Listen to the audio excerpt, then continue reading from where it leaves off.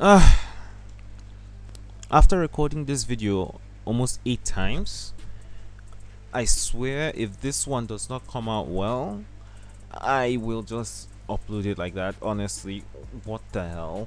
So, before you go on the mission that you're about to go on, you need to address a few issues. Now, if you're not new to gaming, you know that in games, for you to be able to kill enemies easily, you need to be a higher level than them. If your level is lower than that of your enemies, you're most likely going to die. That same logic applies in Genshin Impact. Now, in Genshin Impact, there are two ways that I know to level up your characters. One is to go around the map killing enemies and completing missions, and you gain little bits of XP. Another way is gotten by going to your character screen. I don't know the shortcut for you. It's C on keyboard and mouse. Then you would come down here to a character who has not yet maxed out their level. You click level up, then you'll see 3 books here. The first one is called Wanderer's Advice. It gives only 1000 EXP. The second one is called Adventurer's Advice. It gives 5000 EXP. And the third one is Hero's Wit. It gives 20,000 XP. Hero's Wit is the one you'll find yourself using the most. You get this from chests and ley lines. You also get the other ones from chests and ley lines. Sometimes you get it in some domains too. So keep that in mind. Now, before you head off on this mission, I want you to level up your main DPS to level 20. What do I mean by main DPS? Your main DPS is going to be the character who stays on the field the most, or rather who stays fighting enemies the most. And that character is the one that will do more of these regular attacks, and sometimes they'll also do their E skill and sometimes their ultimate skill as well. While the other characters will just come into the field, do their E or their ultimate or both, and then go off the field so that you can continue doing damage as your main DPS. So on this account, my Traveler is my main DPS, which is why her level is level 20 out of 20. Now, how do you choose your DPS? Before I talk about how to choose your DPS, let me talk about characters.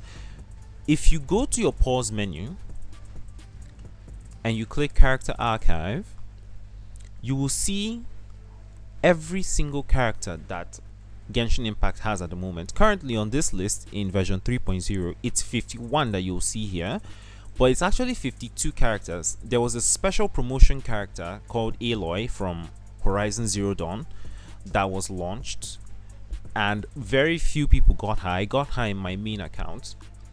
But then if you come here, you notice different kinds of characters. Characters are grouped into 2 different categories. They are grouped by stars and they are grouped by weapons. By stars, we talk about 5-star characters and 4-star characters. 5-star characters are, of course, the characters that are most overpowered. Basically, most of them are mostly overpowered, even though there are 5 stars that are better as supports than main DPSs. So don't think that because a character is 5-star, that character is automatically a DPS. That's not the case. So how can you distinguish a 5-star from a 4-star? If you look at the background of these images, of these character portraits, you notice that this character has a golden background while this character has a purple background. A purple background indicates a 4-star character. A golden background indicates a 5-star character. Now, how you choose your DPS is 100% up to you. If you see a character and you like how they look, you can choose that character as your DPS. There are people who use Noelle because some of them are into maids and some of them do see her potential. There are people who will use Lisa as their main. There are people who will use Kaya as their main. There are people who will use Amber as their main character. It doesn't matter who you use. Some people actually use Sucrose. You may not understand what these things you may not understand how important these characters are or how bad they are considered in the community, but what I will tell you is never choose a character because people say you should choose that character. Choose the character because you like the character, nothing more. Now, if you're free to play, at this point you will have Lisa, Kaya, Amber, and the Traveler. Noelle you will get in the next video. If you like Noelle, then you can just skip to the next video. Then after you've finished up with that video, you come back here. If not, if you're a whale, if you want to be a whale, skip to the next video. Now that you've chosen your main DPS, this character, you don't even need to worry about what kind of damage they do. Just choose the character because you like them. That is all that matters. But because I know there are going to be some people who still want to know some very good characters to get, let me list some of the meta characters. Meta refers to the overpowered characters. We have Hazel, we have Kale. These are 4-star characters that I'm naming right now. We have Kujo Sara is a good support. We have Yanfei. We have Rosaria. We have Fischl. We have Bennett, as long as you do not send his constellations to constellation 6. And we have Xiangling and Beidou. These are some 4-star characters that are very, very overpowered.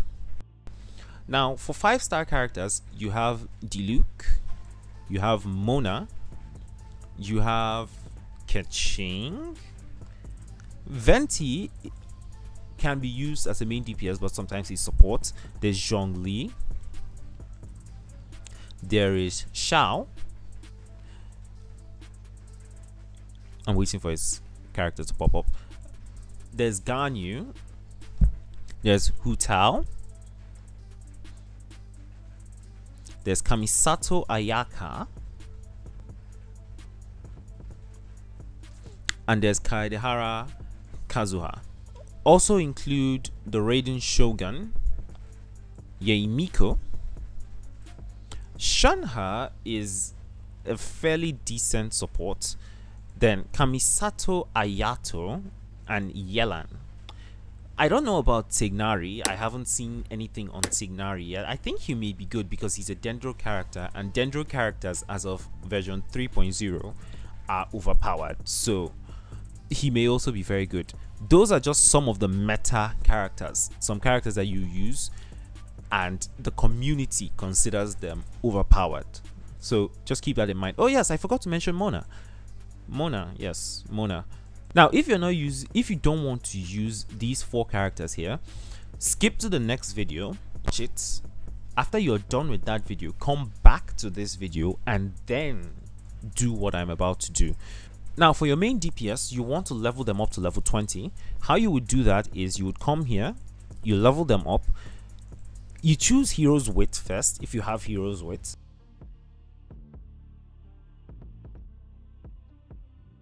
You keep pressing the plus icon until it shows max. When you see max written here, subtract by 1, press confirm, then go to the Wanderer's Advice and just press that 1 until it shows max, then confirm. The reason this is done is because if you're leveling up your characters, and let's say the amount of experience required for your character to go to level 20 is just remaining 50, and you use this, it will use 50 out of this and leave 19,950. That 19,950 is not returned to you. It's gone. Like, it's absolutely gone. You don't get them anymore. So keep that in mind. And by the way, I also forgot, these are some other places where you can get all of these heroes wit. Heroes wit is the one you should focus on the most. The other two, you will get them when you keep on opening chests in the world. Now, after you've gotten your main character, your DPS, from now on I'll be using main character and DPS interchangeably. Anytime I say main character, don't think of the character you created, just think of the character that you've chosen to be your DPS. Let's move over to weapons. Now, earlier in the video I talked about classification of characters by stars and by weapons. When we classify characters under weapons, we have characters that use regular swords like the Traveler and Kaya. There are characters who use bows like Amber. There are characters who use catalysts. Catalyst users are basically spell casters. Let me demonstrate. All they do is just cast spells. That is all. There are a few exceptions to this, like Hazo. Hazo does not cast spells. He does physical attacks instead. And after catalyst users, you have Claymore users. Claymore users use these gigantic swords that require 2 hands to use. Let me get Noelle out into the party. Give me a second. Okay, so for Noelle, you can see she's using this gigantic sword, and that's her charged attack. These are the characters that you have. These are the different kinds of characters you have. Now, after you've leveled up your main character to level 20, you want to, if they're a sword user like the Traveler, you want to switch their weapon to this, the Traveler's handy sword. You should have this now.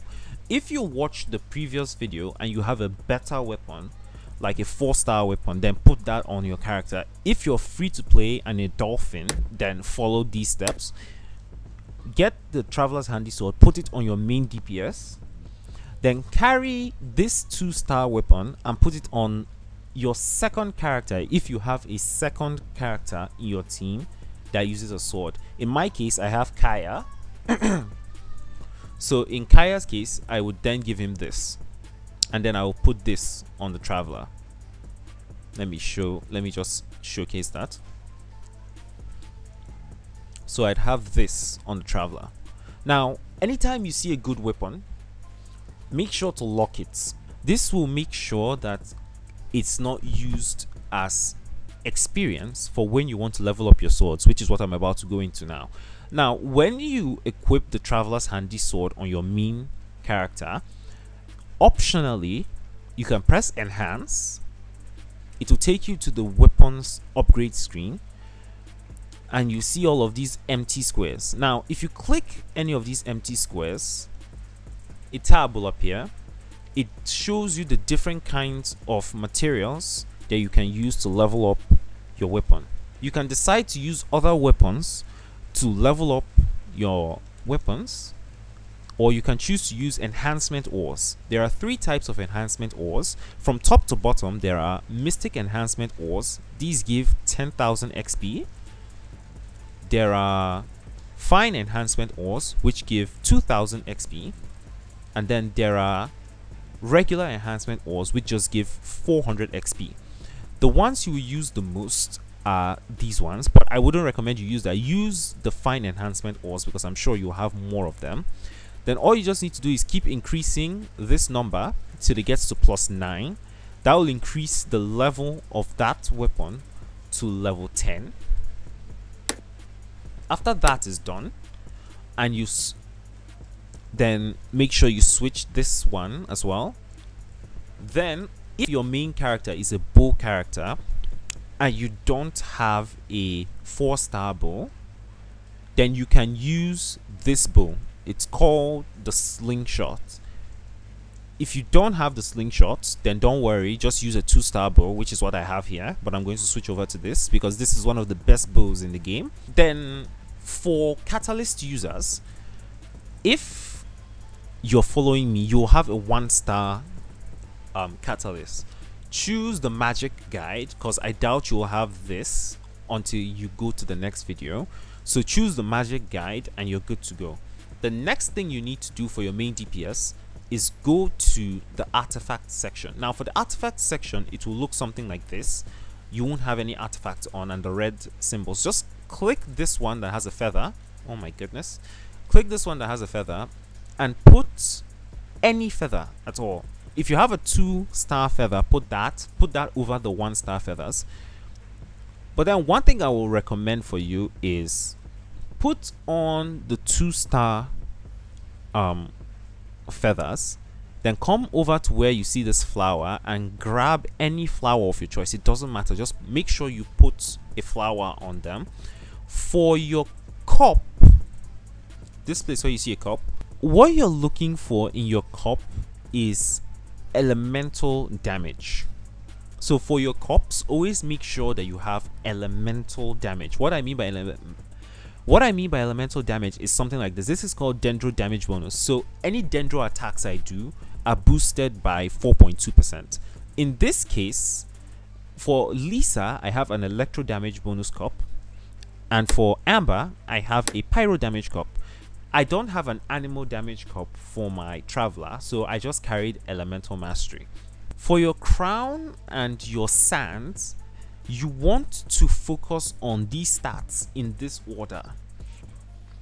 Crit damage is the most important. I have crit damage on my traveler. If you don't see crit damage, look for crit rate. If you don't see crit rate, look for elemental mastery, which is what I did here. If you don't see elemental mastery, then you can look for something like energy recharge. If you don't have any of these 5 things that I mentioned, then you can put any random thing at all, be it defense, HP. But then I would highly recommend that if you see something that has attack, then put that instead, because that will boost the amount of attack you do in the game. After you've set up all these artifacts, one other thing I want you to do is go over to your feather, that feather that you had, go to enhance. You will see the same tab as that of the weapon enhancement. For artifact enhancement, you don't have any ores or any special things that can increase the level of your artifacts. The only thing that you can do to increase the level of your artifacts is to feed other artifacts into them. If you see an artifact that you like and you put it on a character, lock it. Always don't forget to lock any artifacts that you see that are good. For example, this crit damage seclets that I have, I locked the 2 of them because crit damage is very, very rare to come by. Ooh, I have another crit damage. What the hell? Okay, so that's that. After you've done all of these, you are ready. Now, since I've talked about characters, let me talk about team compositions, the kinds of attacks they will do.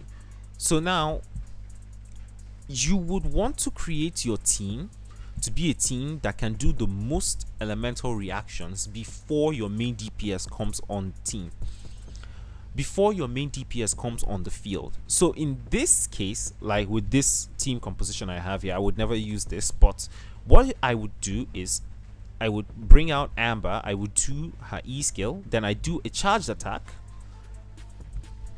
set them on fire, go with Kaya, oh my goodness, do my E skill,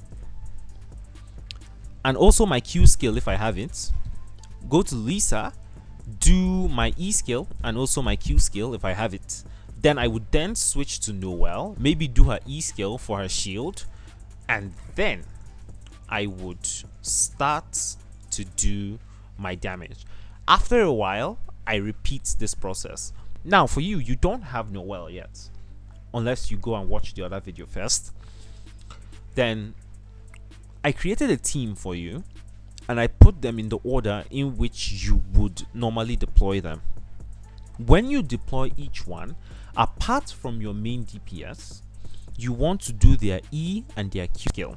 The only character I would not recommend you do their Q skill for is the Traveler, unless you're dealing with small enemies. If you're going to deal with a bigger enemy like the one I'm going to showcase at the ending of this video, then you want to do only their E skill. So I will So this team, just copy the layout. It's Amber first, Traveler next, Kaya next, Lisa next. After that, I think you're pretty much set for the missions that you're going to meet. My hint for you is try to do your elemental reactions as much as possible. This is good practice for you to do them. If you believe that Amber's Baron Bunny takes way too long to pop, then what you can do is simply just do a charge attack instead. Just do a charge attack that will set them on fire, and then you can continue the process. So right now the video will cut to me doing the showcase of this team against an enemy that will not die very easily, and I will see you there. Now do bear in mind, I'm not going to do a lot of damage in this showcase because, as you can see, the levels of my characters are extremely very low. I did not know that I had not leveled them up, and I went ahead to level up these two guys, so that was my mistake. But what I will do is that I'll try to put some reasonable stats on them.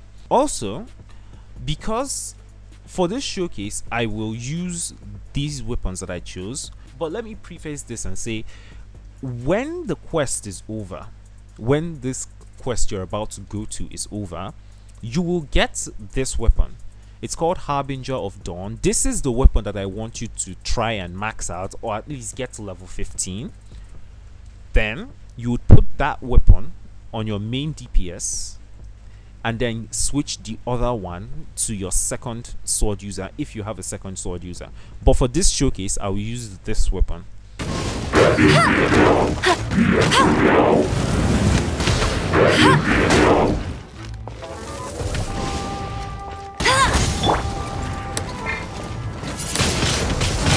Windblade!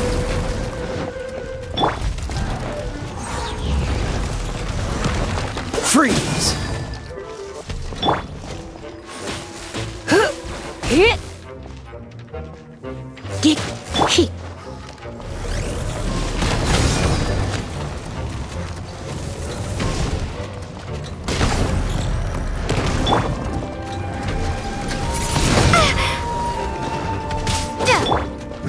Dodge this!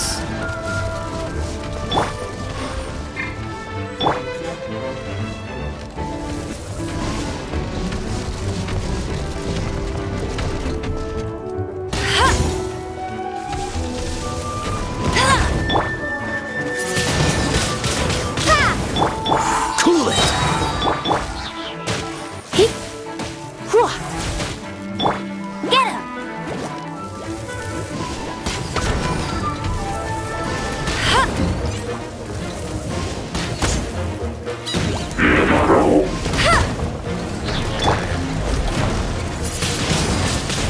Windblade! Dodge this! Don't push your luck! Get hit! Yep.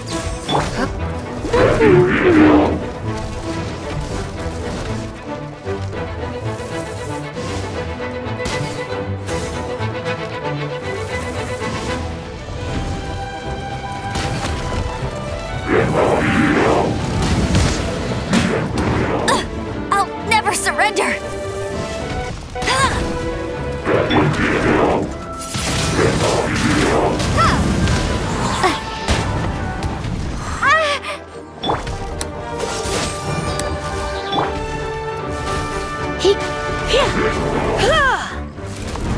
Come a little close.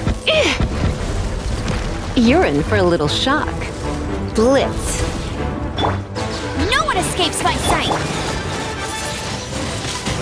Windblade! Oh, so sorry. Try not to enjoy this too much.